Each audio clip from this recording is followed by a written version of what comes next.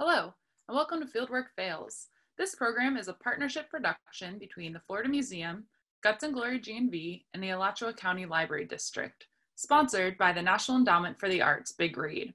Our next speaker is Trista. Trista is a doctoral student at UF's School of Natural Resources and Environment. She studies coupled human and environmental interactions related to stormwater management and urban planning, using remote sensing and other geospatial data. Prior to coming to UF, she gained experience working in the fields of sustainability and water conservation for local government in the Tampa Bay area. When she's not in her scientist role, she is dancing and teaching Argentine tango. I'm so excited to present the scientist to you tonight. One magical thing about our Fieldwork Fails storytelling series, and I think the reason it's been so popular is because it allows the scientists to be scientists and be that part of who they are, but also to be human beings first. And storytelling really allows people to be their most authentic and brave self, even when it's scary and might feel vulnerable and like you're putting your whole self out there.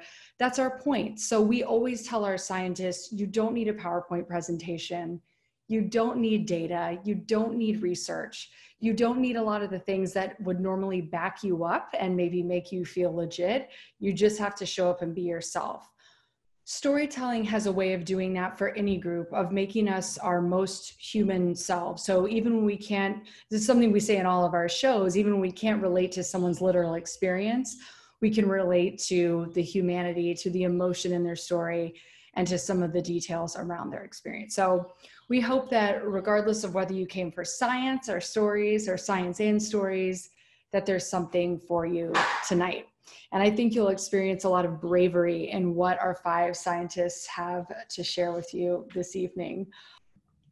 Hi, good evening, everyone. I'm so excited to be here. So these days I'm here in my home office and my work is behind multiple monitors, and I work with remote sensing satellite data by choice, actually. But there was a time in the very early stages of my scientific career that I spent a lot of time outside in the wild. So in my undergraduate program, I had a summer internship in an ecology lab, and the project I was involved with was studying the effects of flooding and ocean warming on organic matter in the soils of mangrove forest. So basically, we were measuring how nutrients move in and out of systems. My lab mates included 2 seasoned PhDs, which I was not at the time, a postdoc, lab manager, and the principal investigator, Dr. Lewis. Now, this was my first time in a lab that included any field work, and the week before we were scheduled to go out, I spent working in the lab, preparing equipment, and going over procedures. So we needed to sample the soils of 18 different sites in the Salt Springs State Park, which is a very large intertidal estuary just off of the west coast of Florida, north of Tampa Bay. These sites were very remote and only accessible by boat. This was going to be a really long journey that involved meeting very early in the morning at the university. And remember, I was an undergraduate student back then, so anything before 8 a.m. was really, really early to me. We had to load the equipment, trailer the boat over 1 hour away to the launch site, and from there we were supposed to drive the boat to our selected site for the day. Now, I had interviewed for this position. I was aware of the details mostly, and I assumed that since I was hired for the job, that the lab manager was also aware of my skills and limitations. We had discussed my experience on the water, with boats, and in marine systems. I was born and raised in Florida. I've spent my whole life being in the outdoors. I've been fishing, scuba diving, hiking, all sorts of ecosystems in Florida and across the world. So I was pretty certain that the lab manager assumed I knew my way around mangrove forest. And you know what they say about making assumptions, right? So on my very first field day, we set out really early, and I showed up to the lab wearing my most comfortable beach shorts, super comfy short sleeve cotton t-shirt, and a cheap pair of water shoes that I actually had to pick up last minute from Walgreens because I forgot to get them the week before when I was prepping for field work. And my lab mates all had on rugged hiking shoes, long pants, long sleeve shirts that you always see fishermen wearing. and they looked like they were going to explore the Amazon. I was really confused about why they were wearing these like big heavy gear, but I was also really proud, like, well, I'm the youngest and I'm gonna be the most comfortable on this relaxing boat trip. And the day was relaxing, and it was beautiful and sunny and breezy as we made that super long journey from the lab to the boat ramp to the study area. And I was so excited as we pulled up to our first site, but I noticed my teammates' faces, they weren't as excited as I was. And I just thought, oh, maybe it's because they've already been here and done this. But I was super excited.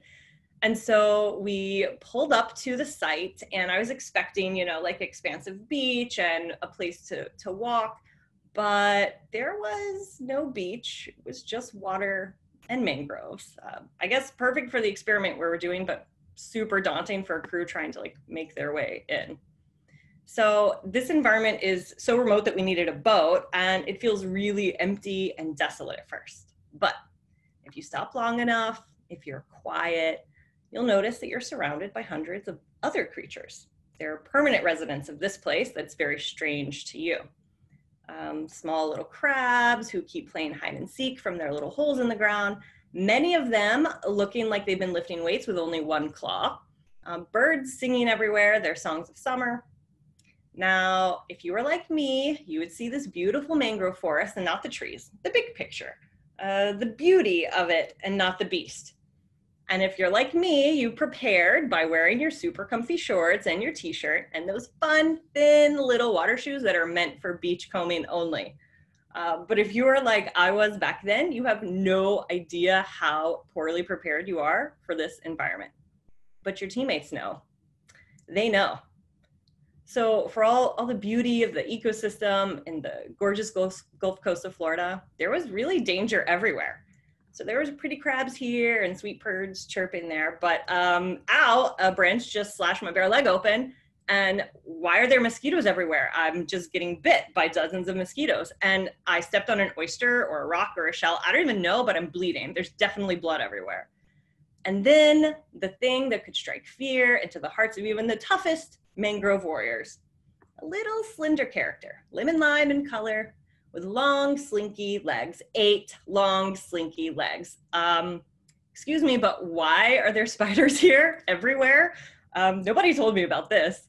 So the rest of the team, they were laughing it off. Of course, they didn't like the spiders or the mosquitoes or the shells, but they were seasoned field workers, and they had come prepared with sensible things like proper long pants and long sleeve shirts. And, those waterproof hiking shoes I was laughing at, and hats. I can't believe I didn't bring a hat. So there we were, barely a few feet into the forest. And, we had to walk 30 meters into the heart of this to set up our nutrient cycling experiment. And there were just these giant spiders everywhere. And when I say giant, I mean like the size of your hand, giant. So I want everybody to do a little exercise. Just hold your hand up in front of you, okay? Now look at your thumb. So your thumb is about 2 inches, and that's the same as the average body of a banana spider. And their legs can extend up to 5 inches, which is about the average size of a hand. So now imagine 5 inches of spider directly on your face, because you were looking at the forest and not the trees, and definitely weren't looking at the 8-legged beast. But don't worry. The banana spiders feed on butterflies, bees, flies, moths, and wasps, and thankfully not people. We had the mosquitoes for that. Banana spiders do have a potent venom though, but it's not lethal to us, so no big deal there. They're also called orb weaver spiders because they weave these circular orb-shaped webs, which can be as wide as 15 feet. 15 feet of spider web? Are you joking? These arachnids are way better prepared than I am, and they're waiting silently for prey to run or walk like me across their path. Now, the experts say that they're not aggressive, whatever. They're so docile that they are even known to share webs, an unusual trait among spiders, apparently. Share webs? Like there could be more than one spider per web? You've got to be joking, right? Nope, wrong. These little spider devils were everywhere, and they were having parties in webs, it seemed like. Definitely no social distancing going on in those webs. Experts also say that these spiders don't usually bite, and those people who get bitten are just trying to swat the animal away and the spiders trying to protect themselves. I'm a swatter big time. So I spent that first field day on this really cool research project getting bit by literally dozens of spiders, among all the other things that were definitely trying to kill me.